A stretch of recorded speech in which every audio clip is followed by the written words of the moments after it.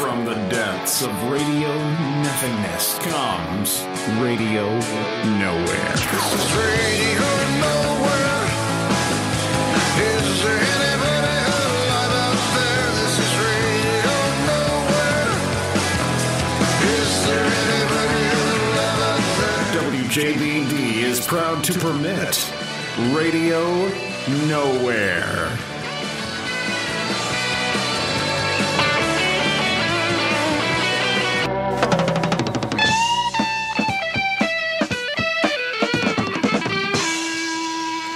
All right, we're back. And welcome back, finally. To the special 45-minute edition of Radio Nowhere. We got off to a little bit of a late start this And I wasn't even, as you guys very poignantly pointed out last week. Poignantly pointed? Yes, So it was sad? I wasn't here, and you guys were all having a crying fit about it. Because we had a special plan for your birthday. Well, I have to say, you guys should have been embarrassed because that show was terrible. That show was awesome, actually. It was awful. It was awesome. You were here last week to run the new computer system, so I would have thought maybe you would have had the bugs worked out by now. But no, me being back, I had to show you how to actually get us on the air finally. That's... Even though it's the first time I've even laid eyes on the new equipment. Okay.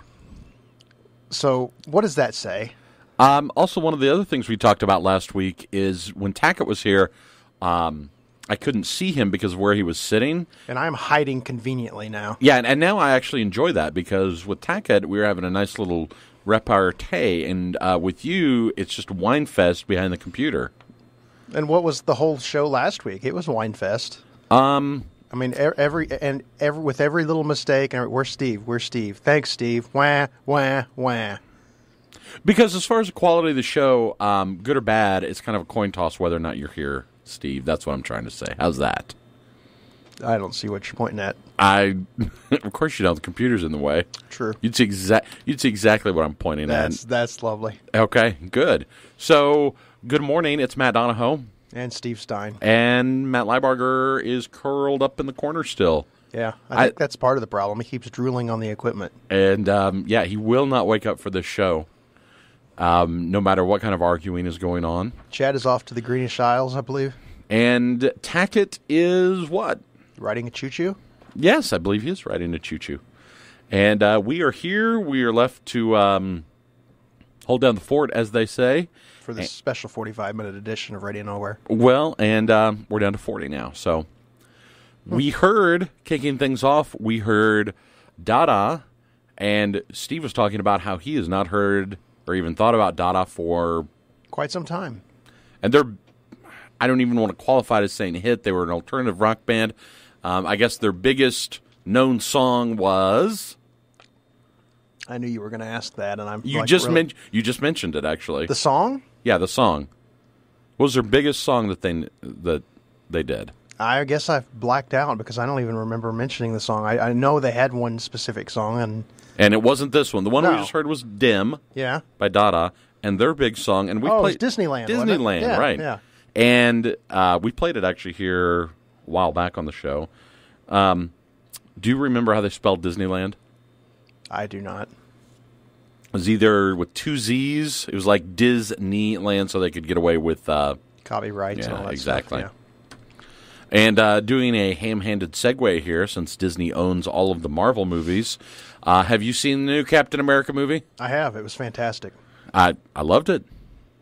What was it? Last week it opened? Yes. I think it's on track. Maybe still be number 1 this weekend, it looks like. And big fan. Setting up the Avengers 2. Yeah, I am. I mean, they did a heck of a setup. I mean, it's really shaking things up. Yeah, and that's what I really like about this one. Instead of another adventure, with the same characters, it's a true sequel. It's like things are actually changing. Right. Like you said, they're shaking things up. It's not just, Captain America fights more bad guys and then lives happily ever after. Right. And we don't want to spoil. No.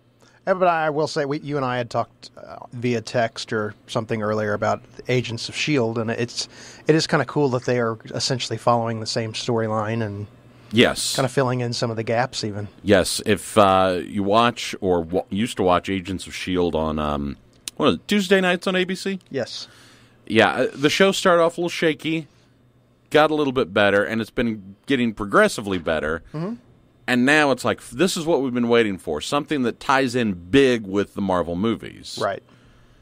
And if you saw it at the same theater I saw it at, you got a lot of superhero previews, too. I did. Guardians of the Galaxy? That's the next big Marvel Universe movie. What do you think of it? Well, you know, before seeing the preview, I was just kind of like, on it. I'd probably see it, but it wasn't like anything that I was... After seeing the preview, it looks very funny. Mm-hmm. You know, I don't know how much it's going to tie in with the other movies right away, but... Because it's an outer space movie. Right. With, like a couple aliens and a human, looks like a thief. And I have to say that... And a talking raccoon with a gun. I can't think of the actor's name, but the male lead on the show that's from... Parks and Rec. Parks and Rec. I think he's going to be hilarious on that. Oh, I do too. That's Chris Pratt. Yes, that is it. And I think it's funny because if you see him on Parks and Rec, well, one, he's kind of a dope on that show. Right. But Steve, are you a big fan of that show? I am. We are a couple seasons behind, but I've enjoyed it. So if I drop the name Brent Macklin, I think is the name, would you know that? I'm not sure that I know that one. That is his dream character of wanting to be an FBI agent on Parks and Rec. Have you ever seen him do that? I don't know that. I don't think we've seen that yet. Oh, that gets going a little bit later, and he's doing security for someone, but he's like it's his super spy wannabe alter ego. Okay, it's hard to explain if you haven't seen the show. I mean, I know you have, so you can imagine the circumstances, but yes. That's kind of the mode he's in, I thought, for Guardians of the Galaxy, like dopey but serious, right? And so, yeah, I'm looking forward to that. I'm looking forward to a lot of the big Marvel stuff coming out. Now, Marvel's got its own universe with Disney, and that's Iron Man, Captain America, Avengers, Guardians of the Galaxy. But they've also got their other properties in other movie companies, like Spider-Man. Did you see that Spider-Man 2 preview? I did. It looks, you know, it looks all right. And honestly, when they redid Spider-Man, I was... not interested. I mean, I would say totally disinterested. Right. But one weekend we had the HBO free preview or whatever, and it was on, and I recorded it and watched it, and I was pleasantly surprised. Same here. And I actually enjoyed it. I did too. I thought it was... And see, one of the things that always bugs me is when they reboot something, you have to sit through the origin story again. Right. So they have to do that really well, or else it just doesn't work. Right. And they did this really well. They did. Yeah. I thought it was quite well. And I am one of the other previews for Captain America. I am really pumped about the new X-Men movie. I cannot wait for that. I hope. I really kind of question as far as I'll call them the original cast. Right. I wonder how much screen time they're going to get. I'm guessing the movie is going to open up with them, and then we're going to go back in time to solve the wrong as such. But I hope they get a fair amount of screen time. And I have to think that, because in this one, we had X-Men 1, 2, 3, plus 2 Wolverine movies that all kind of had to do with the same, Right. Patrick Stewart, Ian McKellen, Hugh Jackman. And, of course, Hugh Jackman can play himself in the past because Wolverine doesn't really age. Right. And then they did X-Men First Class with a whole new cast. Mm-hmm. And so that was kind of, and again, we're talking about reboots here. Yeah, that was another one that, honestly, I wasn't overly excited about, but after seeing it, I actually enjoyed it. And I always kind of got the vibe they were just rebooting it. I mean, yeah, it tied into the present day. Right. But it was kind of like, yeah, here's our new cast. We're going to forget about the older ones. So to see both casts come together for a movie, even if it is, like you say, kind of a handoff, from the old cast to the new, that's still pretty cool. Right. And plus, it's Bryan Singer directing it. He did the first one or two, didn't he? Yeah, he did the first 2, and he's doing this one, and then he's also doing the next one. Oh, really? Yeah. Now this is Days of Future Past, which is based on a comic book storyline, like a very specific X-Men comic book storyline, just like Winter Soldier is. Winter Soldier is right. a specific comic book storyline. And then the next one is another comic storyline that is Age of Apocalypse. What can you tell me about it? I mean, will we see both casts possibly again, or? Possibly. I would have to think they're going forward with just the new cast. Yeah. But they have talked about bringing back some, like, favorite characters, not necessarily the actors, like Gambit and Nightcrawler might show up again. Mm-hmm. Gambit we saw in X-Men 3, Nightcrawler X-Men 2. And we've been on the air for about 15 minutes, and I feel this is about the geekiest we have ever gone, Steve. Possibly. I mean, I feel like we are about 2 minutes away from me nitpicking the differences between costumes in the comics and the movies. Well, I kind of feel like that since we've actually got the microphones working, that if we actually go off the microphones, we may just lose everything again. So, we're a little scared right now. Yeah, kind of scared to change anything up. How about we change topics up for a minute, though, and talk weather? Oh, okay. It's already that time. That's what happens when we start 15 minutes late because we don't know how to run the computer. Apparently, at least some of us don't. You know what? Let's settle it and say that it took both of us to get the show on the air. Well, I mean, I would have hoped you would have had more input because you time were here. for weather with Steve Stein, who's going to shut up about everything else and do the weather. Today, windy. It's being gonna continue, Sunday. Today being Sunday, going to continue being windy. High of 74. Another beautiful day. Tonight, however, being Sunday night. We've got a pretty good chance of thunderstorms, some possibly being severe as a cold front comes through. Monday, it's going to be significantly cooler. It's going to be a high of 55 with rain, and actually I believe the temperature is going to somewhat drop during the day. Monday night, we're going to get down to 34, possibly even, might even dip a little bit lower than that, and might even see freezing temperatures at night. Tuesday, high of 48. With a low of 32, and then it looks like it's going to gradually warm up again as the week goes, and that's your forecast. Okay, now I'll give you a minute. Find the weather for Chicago for the next few days as well, please. And the reason he's doing this is because my school is on spring break, and my kids' school is on spring break as well, so we've decided to get away for a few days starting tomorrow. Whole family going to Chicago for kind of like a little mini vacation, and, it's getting a little bit cooler here. And possibly some rain. But the last I checked the Chicago weather, Steve, do you have that up yet? I'm working on it. Okay. Last I checked, they're looking at possibly flurries on Tuesday. So, I was so pumped. I found us a place downtown Chicago where it was kind of like walking distance from everywhere we wanted to go because we're going to try to hit like Field Museum and Navy Pier and just kind of see the city. Are you ready? And Are you ready? Yeah, I'm ready. So let's see what me and my family are going to be walking around in. Monday, Yeah. 60% chance of rain, Huzzah. high of 41. Oh, joy. Monday night, a Yep. 30% chance of rain or snow with a low of 29. All right. Tuesday, 40. Wednesday, 48. Awesome. That's your Chicago forecast. Your Chicago forecast specifically done just for me. Mm-hmm. So that's what I'm going to be walking around in on my little mini vacation. Did you know you're supposed to go south like this time of year on vacation? Yeah, I guess so. But the good thing about Chicago is traditionally, even if it is cold up there, traditionally it is not known to be very windy. Oh no, it's nice. Yeah. They don't call it the Windy City for nothing. I thought that was New York. Yeah, that's it. Do it. Radio Nowhere, WJBD. That was somebody that Matt chose, and I don't know who it was and didn't recognize the song. But a couple songs before that, we heard Steve Winwood's Valerie by request because everybody was having a cow about me playing Steve Winwood, so there you go. Wine. After the Steve Winwood song, we heard Not a Surf and Popular. And then the song we just heard, I can't believe you don't recognize. It's Cake, and the song is Going the Distance. No, I don't. I've heard of Cake, but I don't know the song. You've heard of Cake. What's your favorite, white or chocolate? I'm a white guy. Really? Yeah. Really? Red Velvet. Red Velvet? Mom's Red Velvet is classic.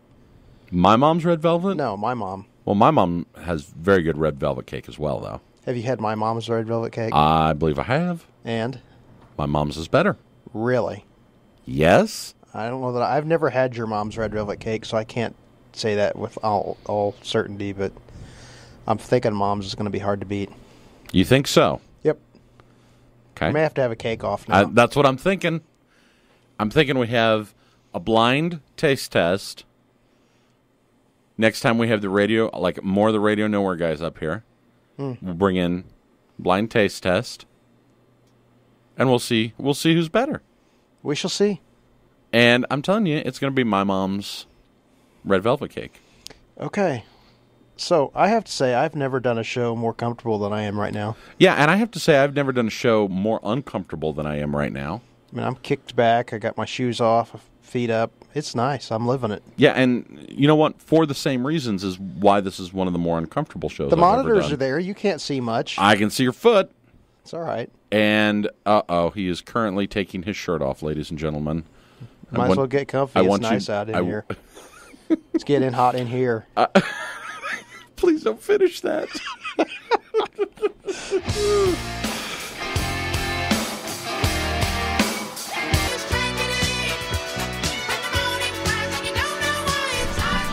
You know what's a tragedy is not being able to get the computer system to work.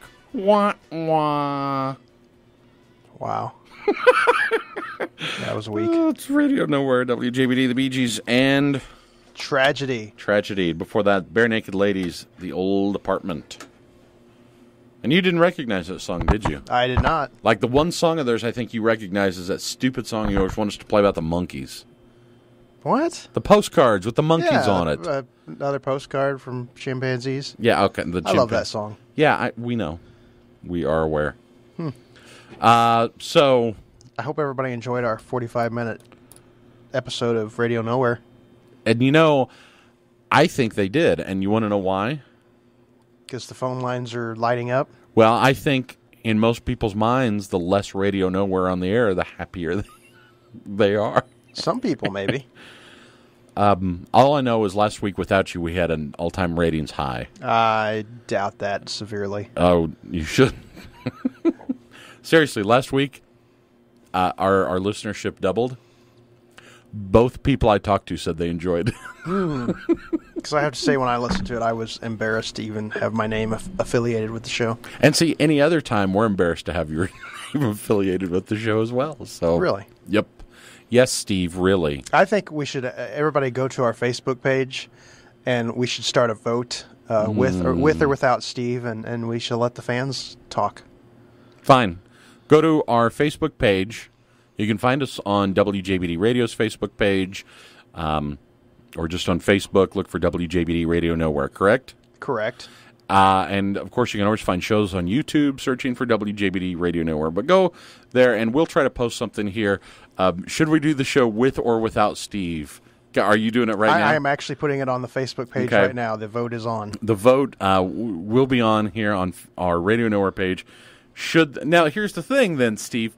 What happens if they vote you off the island, so to speak? I'll probably still be here. So what you're saying is... Because it's been quite clear that if I'm not here, things just don't go well. So what you're saying is we are giving our listeners a voice, but we're going to ignore that voice. No. No, we'll let them talk. I don't think I got anything to worry about. So now you're getting cocky. No. Almost smug. No. I think you're getting a little smug here, Steve. So let's go ahead and wrap things up. If you liked what you heard for the last 45 minutes, please tell a friend and have them listen as well. And I don't know that we've ever explained that as well. It's not just tell a friend like, hey, I like the show. We want them to listen. So if you liked what you heard, please tell a friend. But if you didn't like what you heard, don't tell anyone. Ever. And for Steve Stein, this is Matt Donahoe. Vote Steve. This is Radio Nowhere at WJBD.